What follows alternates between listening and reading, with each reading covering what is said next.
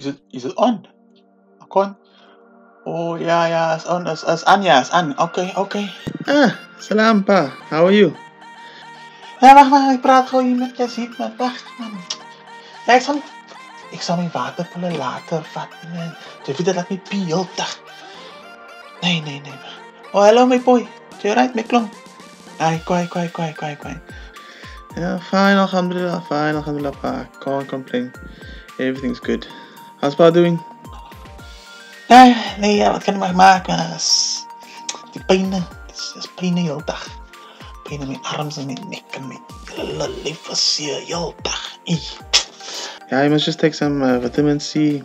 We'll fix it all up. Oh, nou, wat ben je nog bezig met? No, I'm just busy with a vlog, pa. I'm busy with a vlog. A vlog? Wat is een vlog? Talking to the camera and then I make videos. Wat? Praat je dan met jezelf? Is er een mal? Nee, just fully pleased. Just fully pleased. I'm voor jou uitmantra. No, man. It's not like that. It's for the internet, you know. So we make videos. So zij komiekelijke video's, ja, ik weet, ja. Oké, ja, en hij memes, hij weet je, ik lag mij heel dag klaar voor hij memes, heel dag. Lag ik echt mijn natgepiri aan de dag van hij een meme. Van hij ultra met hij heel haren, ja. Not the memes, pa. Memes. Oh, niet memes, meme. Neem, okay. I've got to finish this vlog quickly and then Okay. Oh nee, wacht. Ik wil gewoon iets vertellen, man. Weet je nou, toen ik jong geweest het, toen werk ik in die van die schoenenwinkels, man. Ons heeft schoenen recht gemaakt, ja. Het is very soul destroying. Zeg ook klein. Soul, van die soul, ja. Oh, oké, moet je nog gaan? Oké, nee. Ali, best wel, ja. Wassam alaikum, ja. Gaan we weer zien, salam.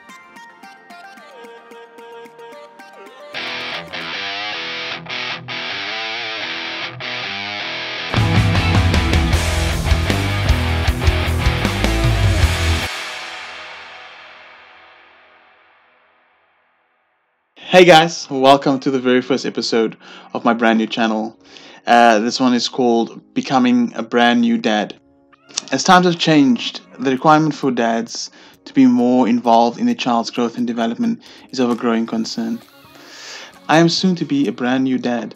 In approximately 67 days, my little bundle of joy will be making his or her appearance. Just like me, there are thousands of dads out there who are just not fully equipped to understand all the new trends and expectations set upon us by society as fathers, and also as supportive role players to our partners. These videos are aimed at bridging the gap between old school traditions and new school mindset. We can't just sit back anymore. We need to step up and be the heroes our kids need us to be. This series is produced during different stages of a child's development and growth, as there will be obviously content made available to dads with kids of all ages.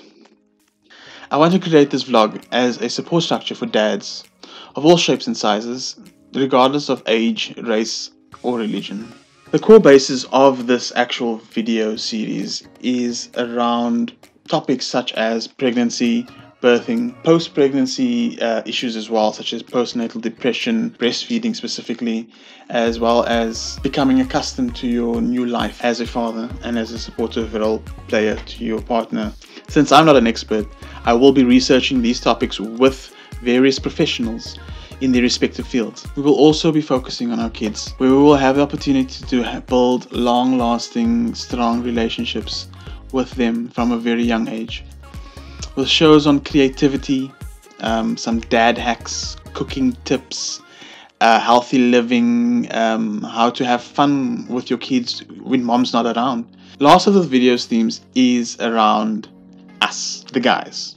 the men, the dads, the male character in this entire show called life. That's where we'll be taking care of ourselves, our bodies, our mental health. Very importantly, mental health is a very important thing. Taking part in different types of sports. I mean, I'm an avid fan of sports. My body doesn't show it. My body's going to be changing. Part of the whole routine is a segment called Dad Bod. Yes, you heard it. I'm going to be going through a very rigorous training schedule to drop some kilos, and feel free to join me as I take on this challenge for myself personally, because I for one know I could do with missing a few meals here and there. Cool. Other things also, we're going to be reviewing some gadgets, some toys, some dad toys especially. Cool. Let's get back to the main part of the show. On today's episode, we will be talking about scans. Yes, this is the very first interaction you have with your baby. It's very overwhelming. Sometimes it can be terrifying, but it's also very beautiful, and it's an opportunity for you as the father to make that first connection with your child. We will be speaking to Sherilyn Hendricks. She is an ultrasonographer at Allerlei Maternity Clinic, where we've decided to have our baby. She'll be going through some of the various scans, what to expect, what can be done, the screenings that can be done during the scan, and how to actually go through all of that. So, if you're ready, follow me, let's go.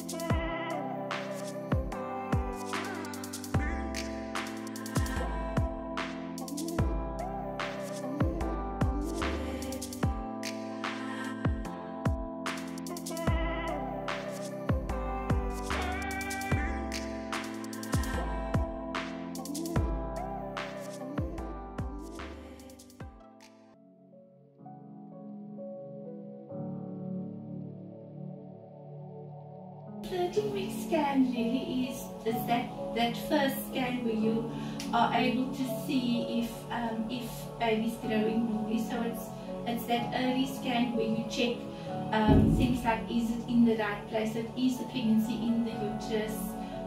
We're looking at the actual size of baby.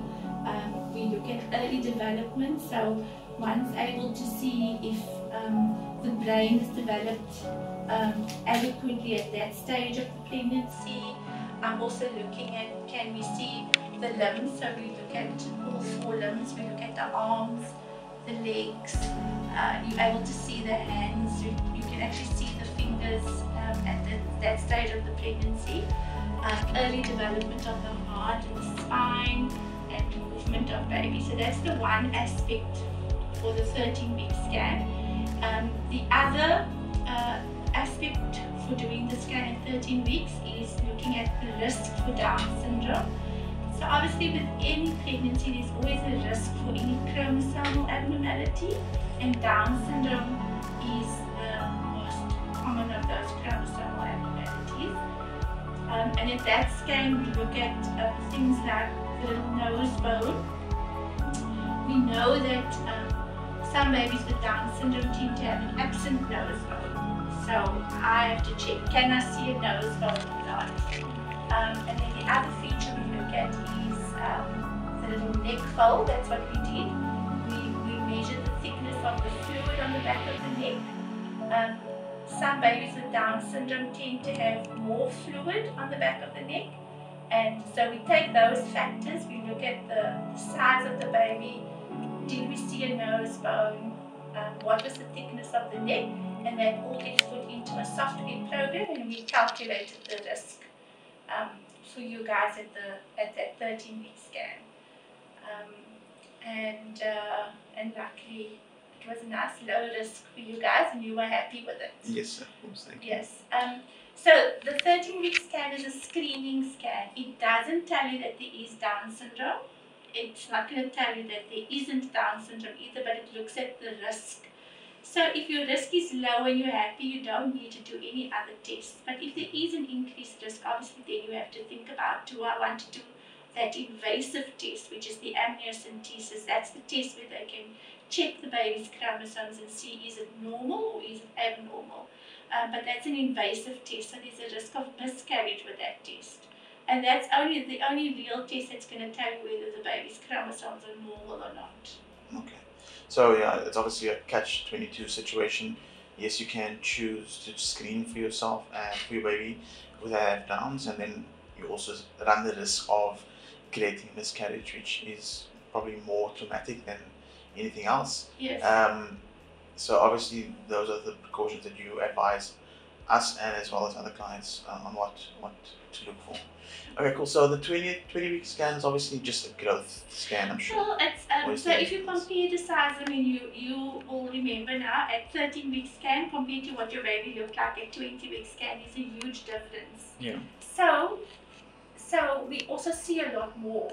So at a 20-week scan, you actually look at more detail, and that's why we call it the detailed or the fetal anomaly scan. So we're looking at much more detail in the fetus. So I have to check all the structures in the brain.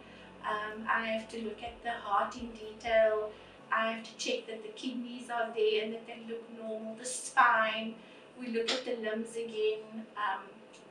There's a lot that goes into it.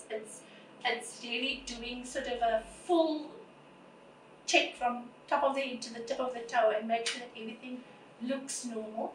Obviously, we can never tell you that baby is going to be 100% normal because certain things we don't see at that stage of the pregnancy. Certain things only develop later in pregnancy, and also certain things you can't see on ultrasound. So if I'm able to tick all my boxes and everything looks normal and all the measurements fit in, then we always say, look, you know what, we've checked everything. There's a 70% chance that everything's going to be okay with baby. Okay. Also, you're looking at size, so you make sure that the baby has grown normally and that everything has grown symmetrically. So you look at the length of the legs, the arms, the tummy, the head. Is it all symmetrical and has it all grown normally? Okay. Well, I think that's all we need to know. I know at some point during the scan process you can find out gender. Yes. We've chosen to keep it a secret. Especially Yes. for our first one, we want to have that excitement at the birth. Yes. But I'm sure the next one we'll definitely want to find out. It's quite nice. It's nice. easier It's for nice to keep it a secret, and it's a nice surprise to have. I think everybody wants to know the gender these days. Yeah, And because they want to have those fancy reveal parties. The big thing is now the gender reveal party, and how awesome can my party be? Yeah, exactly. But I think was my first one. It was a surprise. The second one, we knew we wanted to know the gender, but I promise you, it's the best. To have a surprise. It's the best to have a surprise. Okay. Because until that moment, you're still thinking, isn't it? Yeah. What do I feel? How do I feel? And it's not going to be disappointing at all. Yeah, so you guys have heard it there. Obviously, it is always the best to just have a surprise for the first one. But yeah, you never know. Some people might just want to make it easier for themselves. Shirley, I just want to thank you for spending time with us and then just explaining through everything and making it easier for us as fathers to understand what's going on, because a lot of the times, a lot of these things just go straight over our heads and we don't actually have that opportunity to follow along. There you have it, guys. Shirley laying down the basics for us there on what to expect when going for our scans. If you have any questions and you'd like me to pass it on to her and she can get back to us on some answers in next week's episode, feel free to drop me a message in the comments or hit me up on Instagram, send me a DM. I will be sure to pass it on to her and get some information back to you. So I'm starting a new segment on this channel called Reading Between the Lines. You know, when ladies get the chance to tell us exactly what it is they want without us having to decipher the code. You know the code? Okay, it's fine. No, go with your friends. It's fine. We'll still be here when you get back. Okay, bye. Yeah, that code. We want to get rid of that code. So, ladies, if you do not mind, just type down below in the comment section all it is that you want to say, and the person that gives the best comment every week will receive a 250 Rand Takealot voucher every week. Baller. Yeah, I know. I'm just starting my channel, guys. Soon we will get there. We will give away some better prizes. But for now, 250 Rand, that's all you need. That's all you're going to get. And it's going to be from Takealot. And Takealot's going to be like, boom, here's your nappies for you. There's whatever it is you need. Some wipes, okay? Cool accessory to my pram. That's what you're getting with your 250 Rand voucher. So, I'd like to sign off this episode and say thank you very much for watching this episode with me. And I hope to see you here next week. Please, and I beg of you, please, you have to be a subscriber if you want to win. So please subscribe to my channel, like the video, tell your friends, your aunts, your uncles, everyone about the channel. Get them all involved, and we will see you in the next one.